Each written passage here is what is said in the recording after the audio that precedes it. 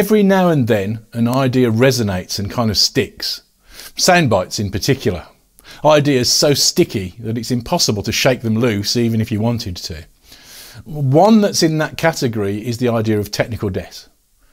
So what is technical debt? Where does the analogy with real debt work and where does it break down?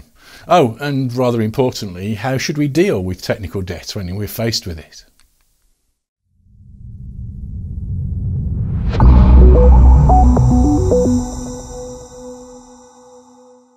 Hi, I'm Dave Farley of Continuous Delivery. Welcome to my channel. If you haven't been here before, please do hit subscribe. And if you like the content today, hit like as well. Technical debt is one of those ideas, as soon as you hear the idea for the first time, it's kind of obvious what it means. The concept of technical debt was invented by Ward Cunningham. Ward also invented the wiki. So in a rather lovely example of resonance, here's what Wikipedia, the wiki-based encyclopedia on the internet, has to say on the topic of technical debt from its inventor.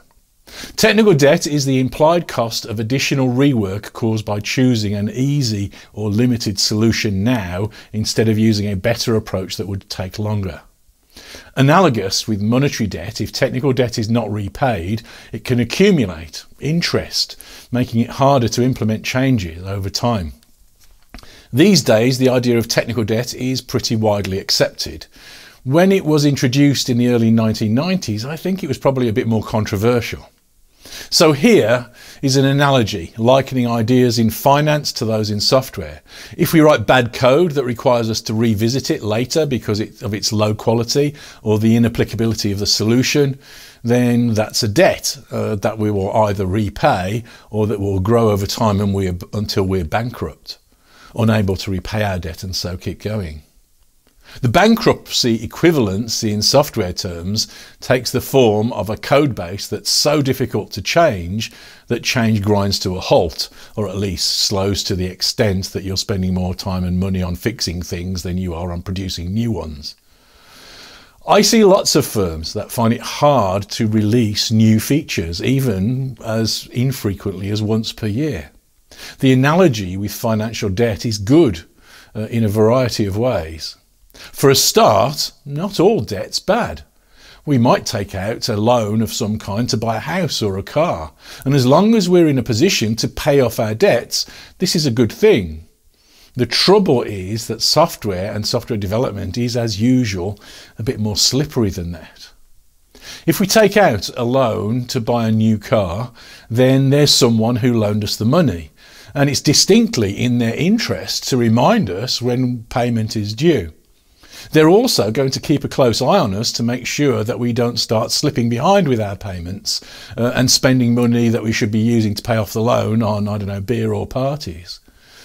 This is one of the places where the debt analogy between software and finance breaks down a little bit. The problem here is that the debt is based on us taking a loan from ourselves in the future when we're talking about software.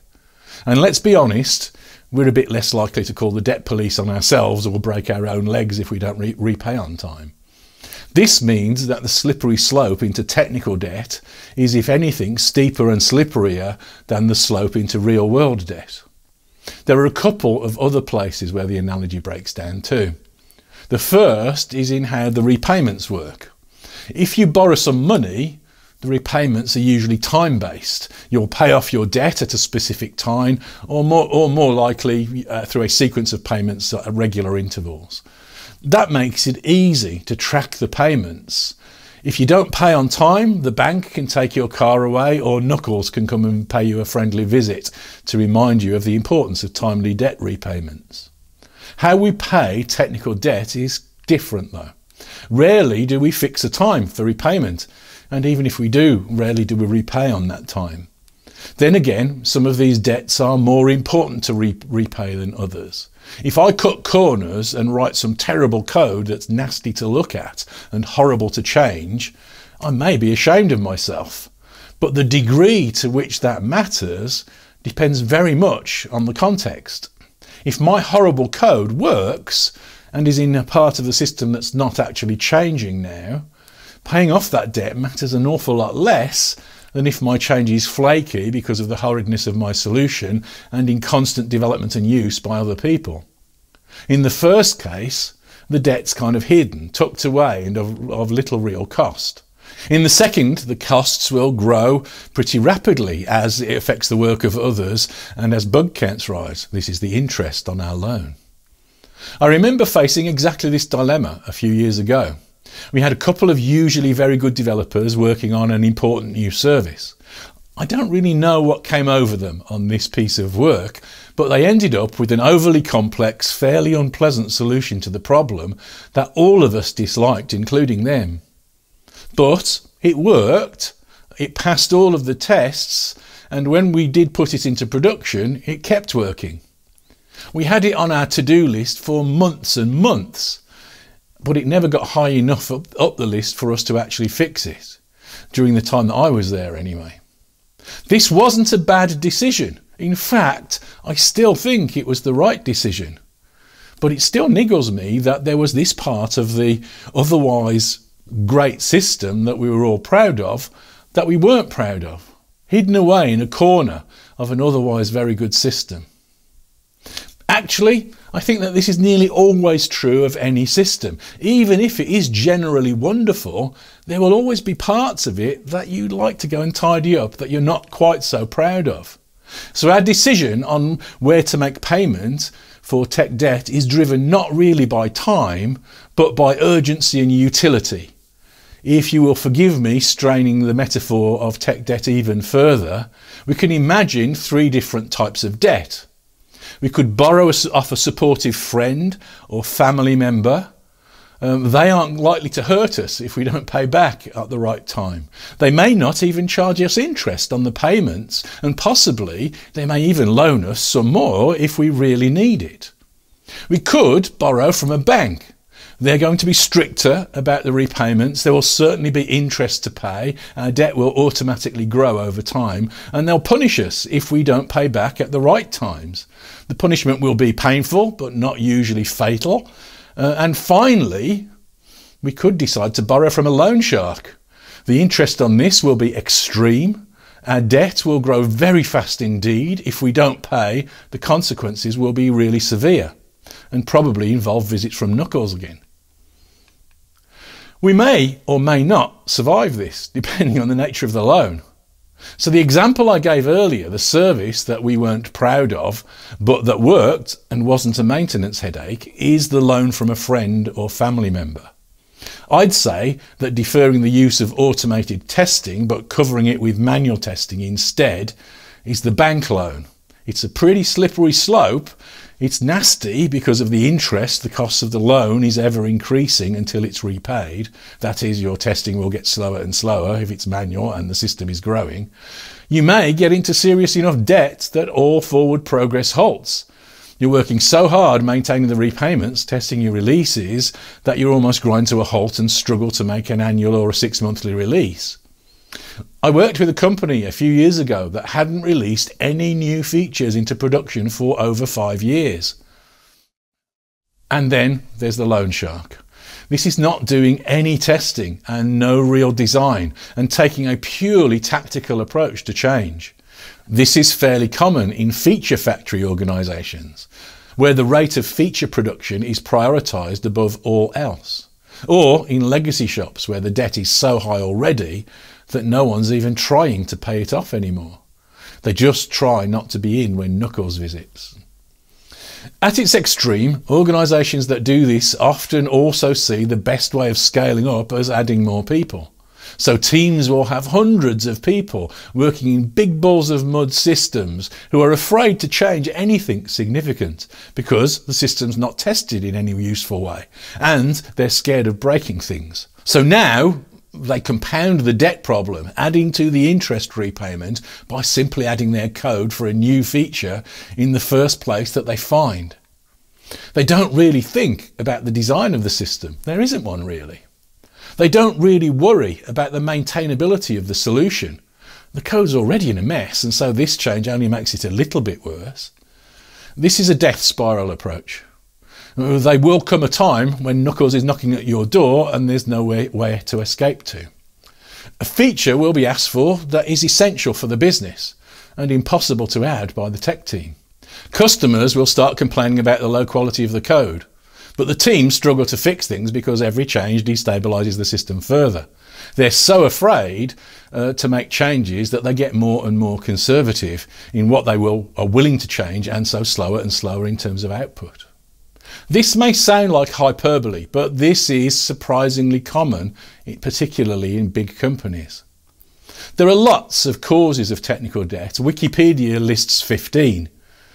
I think that at least the first 3 will be familiar to you if you've been around software for any amount of time.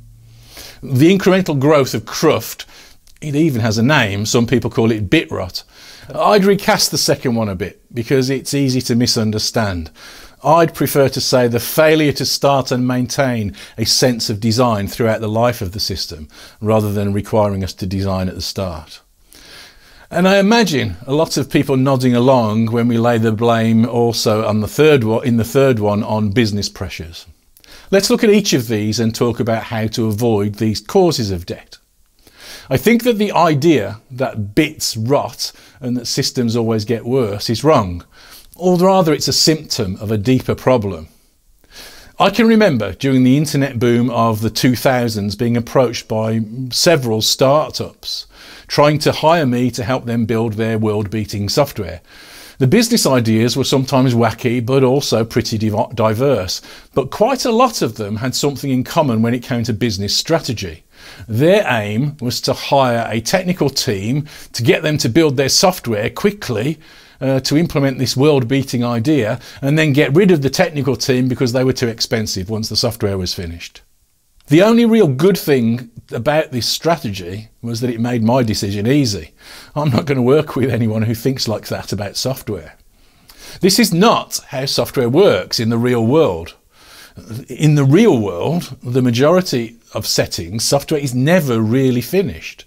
Good software is built through an evolutionary process, and then it's maintained through an evolutionary process. Even in the old days of planned waterfall style development, people recognised that software spent lots more time and effort in maintenance than it did in development. Most estimates during that time said that in terms of cost, it was something like an 80-20 split in favour of maintenance. 80% of the time software spent and cost software was in maintenance, not in development. I think that the model has moved on in agile development. Certainly in good agile development. There isn't really a clear division between development and maintenance. Rather, it's about an ongoing iterative incremental development and maintenance of all of the time until the product dies. This is more like gardening than fire and forget widget creation. If we treat our software as a more organic thing, tending it and reshaping it over time, we start from the assumption that our guesses today are probably wrong and so will need correction at some time in the future. If we maintain our code as a habitable space where we can quickly, confidently and safely make change, then we're never really done. Our code is just the current snapshot of the continuing evolution of our system. In this worldview, maintaining our ability to easily and safely make change is the definition of quality in a system, really. Once the software works, high quality software on this measure can be changed more easily to correct any of the other deficiencies that we might spot over time. Teams that work this way have a laser focus and a very low tolerance for technical debt. They prefer to live debt-free on the whole, which is why I'm still agonising over that damn service all of those years ago. The solution to the next problem on Wikipedia's list follows on from the solution to the first. The reason that I corrected, in my terms, Wikipedia's description is because a naive reading of this says, okay, that means I need to design everything up front. And that's a terrible idea. I think that coding is design and design is architecture. We don't get any of these things right first time, and so great systems come from people recognising that and working in ways that allow for it. So we need to fairly quickly come up with a rough cut initial guess at our design to start with, some organising principles that will help us to structure choices in our code. And then we start work. And every time we spot a place where our initial design guesses were wrong, we refine our code, our design, and maybe even our architecture. I think it's important to maintain this sense of design in the team as an ongoing thing, so that there is some agreed sense of where stuff should exist in the code. Even if years later, after the system has been in production for years, we need to add a new feature. We don't just drop it in randomly anywhere in the first place that we think of. We think about how this relates to our design and we place it in our best guess of the right place for it to live. The place where we'd look for it if we didn't know where it was. This means maintaining the model, this tourist map of our system all of the time. This mitigates against the tactical creep that old code bases otherwise face. Finally, what about the dreaded business pressures? Well, this is where the other side of the financial analogy really kicks in. In the world of finance, how do we avoid falling into debt in the first place? We invest in things. We may invest in skills and our careers so that we have some source of income, but we also invest financially. We pay now to accrue bigger benefits later. This analogy stands up in software too. If your boss comes and applies business pressure by saying something like, "We've got this deadline coming, so we need you to get stuff done," then what does that really mean? Are they some kind of drug addict borrowing money from Knuckles to feed their habit of features? Or do they really mean we need to produce software as efficiently as possible and maintain our ability to continue to do that?